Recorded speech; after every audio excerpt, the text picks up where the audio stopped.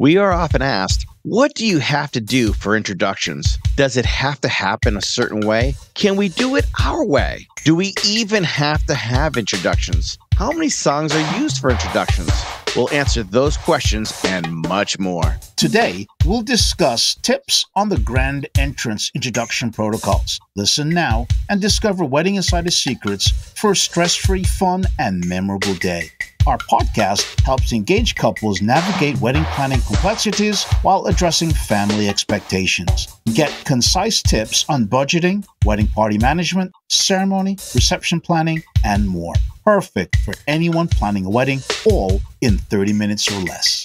This is the Stress-Free Wedding Planning Podcast with Sal and Sam, a new podcast for engaged couples concerned about wedding planning and family expectations but want a stress-free, fun, and unforgettable wedding. Hi, I'm Sal Fusco of After Hours Events of New England. In my 40 years, I've performed at over 3,500 weddings. Working consistently keeps me in tune with the wedding industry. Hi, I'm Sam from Atmosphere Productions Disc Jockey Service. I've been DJing since the mid-70s in radio, nightclubs, and thousands of weddings, helping and interacting with hundreds of engaged couples. With over 80 years of combined wedding experience and insider information, this is Stress-Free Wedding Planning with your hosts, Sal and Sam. Listen now for revealing wedding insider secrets, tips, and strategy or lesson that you'll be able to implement for a stress-free wedding.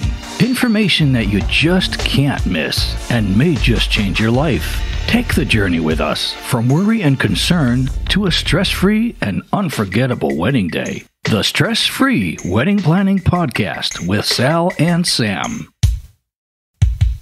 Learn more about our experience and journey to help you with stress-free wedding planning in the trailer or pilot of this podcast. In today's edition, the Grand Entrance Introduction Protocols are brought to you in part by Clear Vision Productions and the Wedding Styles of Connecticut wedding shows. But first, if you have a question or concern, go now to Facebook and join us on the Stress-Free Wedding Planning community and ask away. Your entrance into your reception room is referred as grand, and it's for a reason, everyone. It's because this is when you and your beloved are going to walk into the room for the very first time in front of all your guests. What should you do? Do you have to do it? Those are important questions, right, Sal? So these wedding entrances have to be organized. Now, we are talking about at the reception, after the ceremony, after the cocktail hour, when the DJ or the musicians or somebody introduces you into the room to your guest for the first time. That's the definition of the grand entrance. It's the first time you're going to do it. And of course, how many times are you going to be introduced into a room full of your friends and family? Hopefully just this once. So do it. Yeah, traditionally it's done, I want to say a certain way. I don't want to say that because it's so different nowadays, but the tradition of it all was you introduced your grandparents, then your parents, and then maybe you had a ring bearer and flower girl, and then you had your bridesmaids and groomsmen locked arms walking into the room, and of course your maid of honor and best man, and then the couple of honor make their big grand entrance. That was Thank you for the crowd noise, Sam. A more modern way being done nowadays is just the couple themselves being introduced into the room, not having too much fanfare. It's just about them, focused on them. So that's tradition. Modern couples are so much more different. They want to add their own little spice to it. During COVID, for instance, you and I did a lot of weddings during COVID, but they weren't with big grand entrances. It was just the couple. Well, it had to be. You can only have 25 people. Yeah.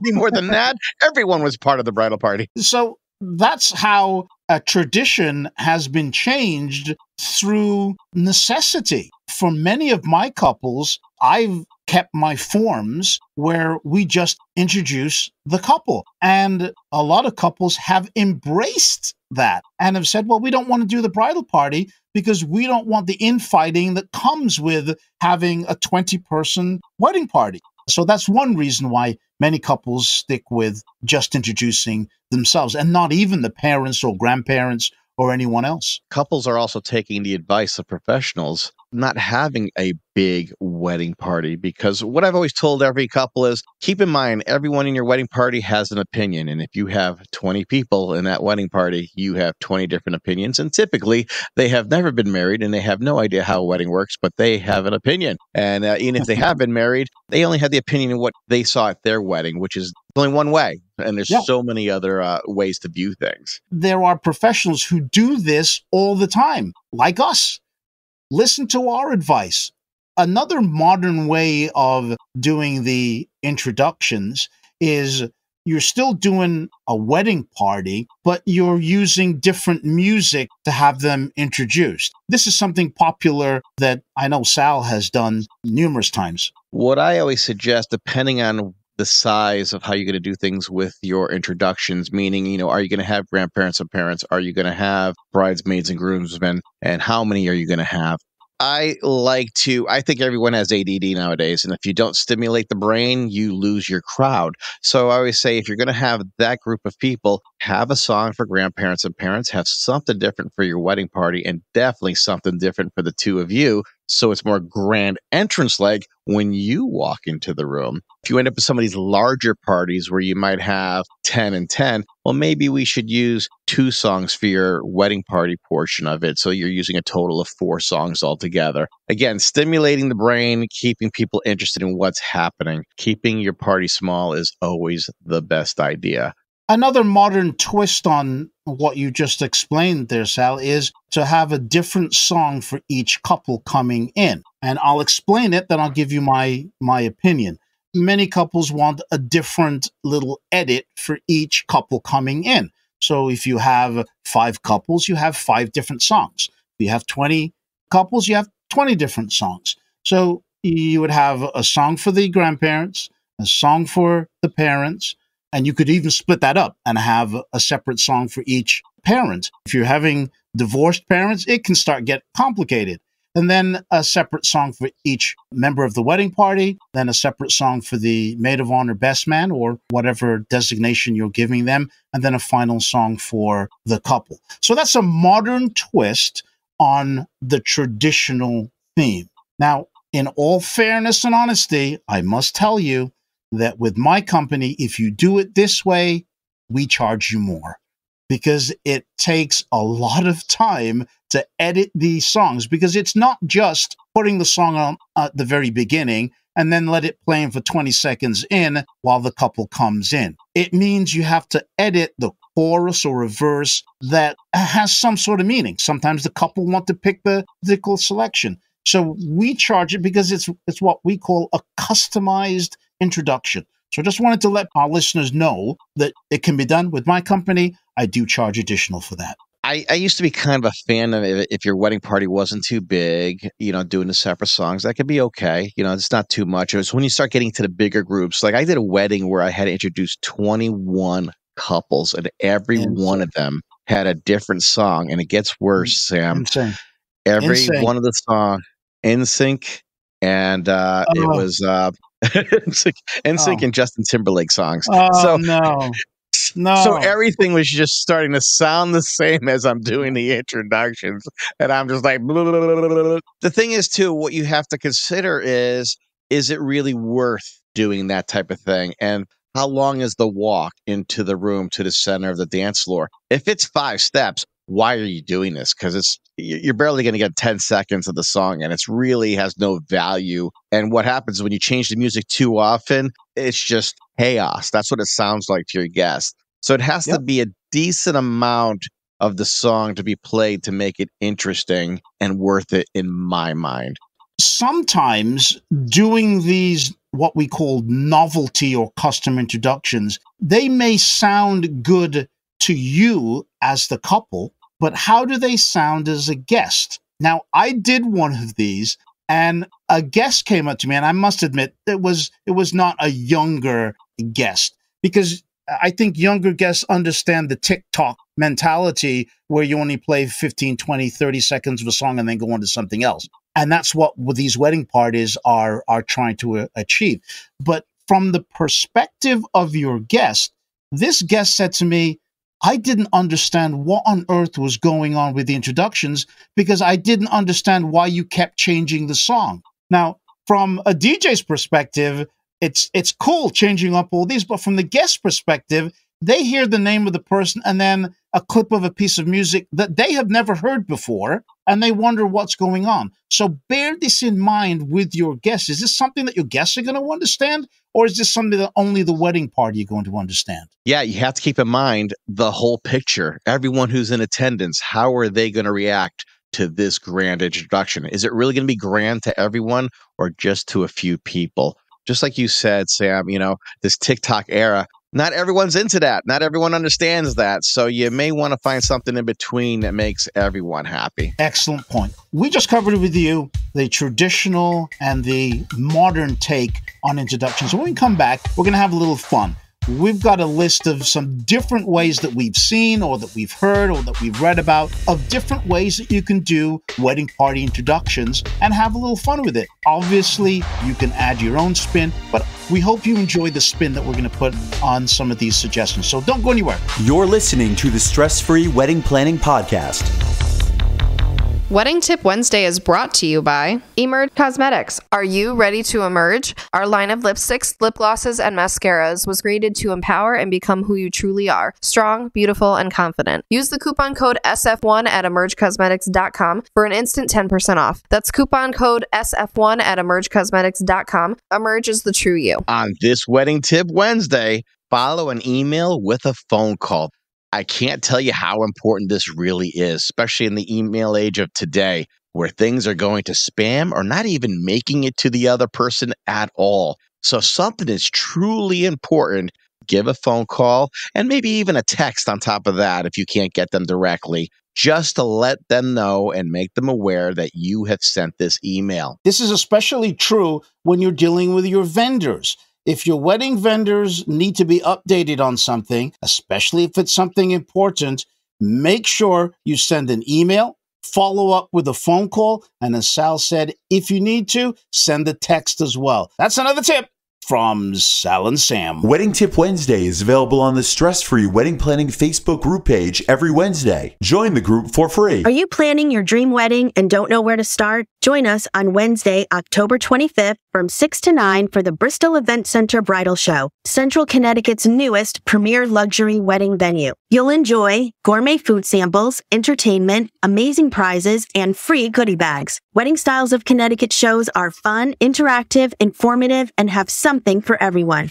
For more information or to reserve your free ticket, go to weddingstylesofct.com. That's weddingstylesofct.com. When your wedding entertainment has to have amazing music, be fun, organized, and professional, your choice has to be Atmosphere Productions. DJs, live musicians, custom lighting, and photo booths. As seen on the TLC TV series 4 Weddings, winner of the Wedding Wire Couples Choice Award and DJ Times DJ of the Month. Experience the difference. www.atmosphere-productions.com. That's www.atmosphere-productions.com. I'm Dominique Renee, founder of Elan by Dominique Renee Salon. Our nationally trained stylists specialize in custom coloring, European haircutting, bridal, and commercial beauty services. We use only the finest vegan products and stay on trend with the latest techniques. Visit my website, elanbydominiquerenee.com. That's elanbydominiquerenee.com. You're not the same as the person next to you. You dress to reflect your personality. You enjoy customizing your drink at the coffee shop. Even your pet's collars match at least 2 pairs of your pants. It's only natural that your wedding would showcase your unique touch. After Hours Events of New England gets this. They like to give their clients full artistic control. If you find yourself lost, their team of event specialists can help. They handle everything from DJs, photo booths, event lighting, photography, videography, even officiants. Give them a visit on the web and call today. Let's get planning. After Hours Events of New England. AfterHoursEventsOfAny.com. Don't forget to like and follow on Facebook, Instagram, TikTok, and be sure to subscribe to their YouTube channel, all at After Hours Events of NE. That's After Hours Events of NE. I'm Andy Kane from Buy Like a Guy, the podcast with the tools guys need to buy an engagement ring or other diamond jewelry with confidence. And you're listening to Sal and Sam on the Stress-Free Wedding Planning Podcast. You can listen online and download from iTunes, Google, Spotify, or wherever you get podcasts. And now back to the Stress-Free Wedding Planning Podcast. Welcome back to our discussion about grand entrance introduction protocols. Hi, I'm Sal of After Hours Events of New England, the leader in making your wedding stress-free. And I'm Sam from Atmosphere Productions, weddings with expert knowledge and the difference in quality. We've already discussed with you the traditional take on doing introductions and a little bit of a modern twist as well. But what are the alternatives? What can you do and what don't you have to do? Firstly, let's make it very plain. You do not have to do introductions. I have done weddings where the couple have just waltzed in during the cocktail hour or waltzed in during dinner and just sat down and started to eat. No introductions whatsoever. You can do that. Nobody is going to say anything different. But for those of you that want to do something a little different, we do have some suggestions for you. A lot of people like to get a little crazy when they walk into the room. They want to do something fun that kind of gets the crowd going. And we have a list of a few things that have been done right here, Sam. Yeah. So Let's go. So some people have done something, got a little fancier where it's enter alongside a slideshow with a compilation of home videos, something that kind of, brings everything together. But then you have bridesmaid and groomsmen who might do something when they reach the dance floor. And one of them is making it rain. Making it rain money, confetti, whatever it may be. Not real money, of course, because that'd be crazy. Of course. But flash mob? I've seen a flash mob, haven't you? Yeah, I think I did one wedding about 5 years ago when the wedding party came in and did a flash mob dance. Some of the other guests came up and danced as well. It was really cool and different. Especially when they practice it and really, put the time in it to make it look really good. I've had people come in single file, kind of marching in type of thing, and big smiles and waving to the crowd. Have you ever seen single file and them doing something a little different, Sam? Yeah, I've seen what I would call a sports introduction, where all the ladies come in and then all the guys coming. So you have two separate songs and they just march in. I've also done it myself where not separated, but the entire wedding party just all came in. Bill, Jack, Jenny, and you just read off their names and they all came in. So that's a cute way of doing it. It speeds things up and it gets the couple in nice and quickly. That's quicker. I have had this happen more often now, and that's where we would have all the girls grouped up, all the guys grouped up, and they'd come in their own separate songs that they were just going to kind of rock out to as they walked in, which was a lot of fun. And I've had couples do it a couple different ways where we are calling out the names pretty rapidly, and it's all first names, no last names, all first names, making, just a fun environment with the music and them walking in and doing their thing. Yeah, that's two key elements that you mentioned there. Firstly, you don't mention their last names. People have some complicated last names and you don't want to mess it up. That's the first reason. The second reason is none of your guests care what the last name of your wedding party is. Honestly, they don't.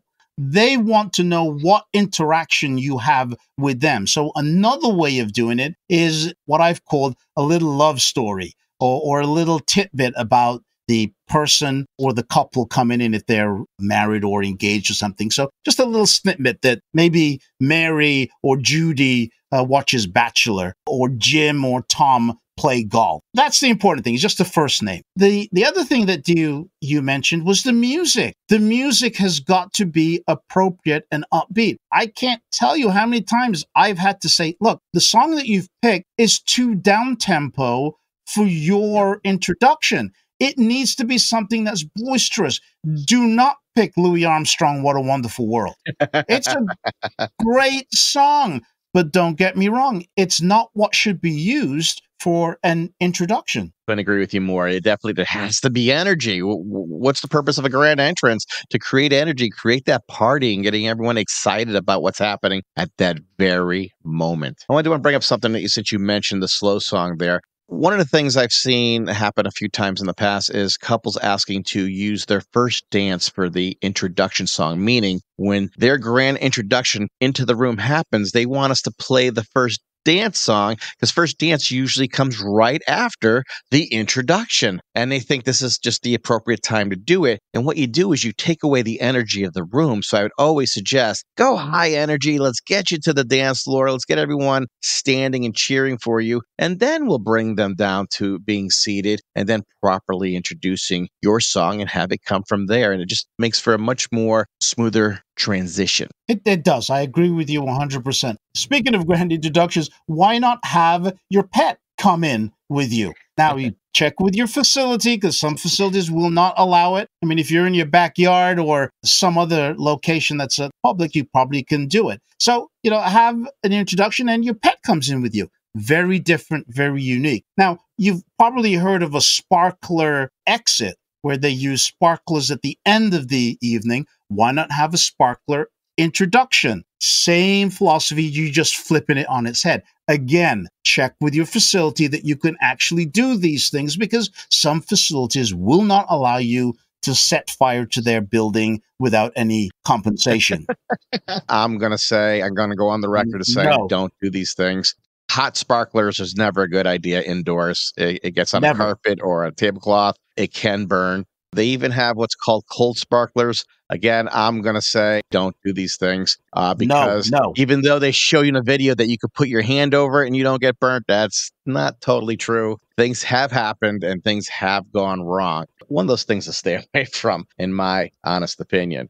Why not a theme entrance, though, Sam? Do something with like Star Wars, or Harry Potter, maybe. I don't know, anything. Yeah. Those are popular. I've seen the Star Wars, when they have the lightsabers, the couple walk through the middle. I've actually done one, but I've never seen like a Game of Thrones or a Disney where they dress up as the characters or a superhero entrance, the Marvel or DC. All of those themed entrances you can do. If that's what your shtick is or that's what you're into, do it. If you're hearing this, both myself and Sam want to see this one day. Please think about it for a little while and maybe put it in there. What else have we seen? Piggyback rides, where the bridesmaid might jump right onto the groomsman's back. I've also seen it where the groomsman had jumped on the bridesmaid's back. She was really strong and he did it.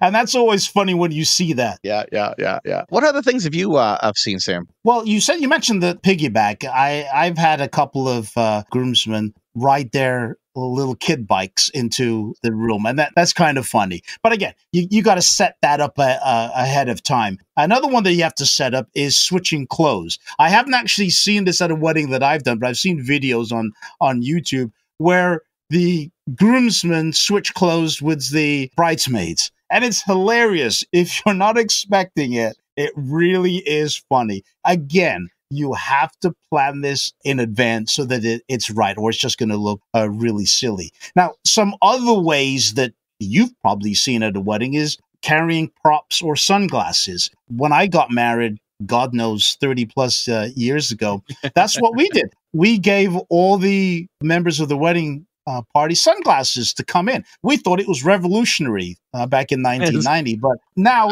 it's something that almost everybody does. It's a great prop. A simple pair of sunglasses, have everybody put one on, and not just a regular pair of Foster Grants. We're talking about silly glasses there. You can carry props, anything from a boa to a silly hat.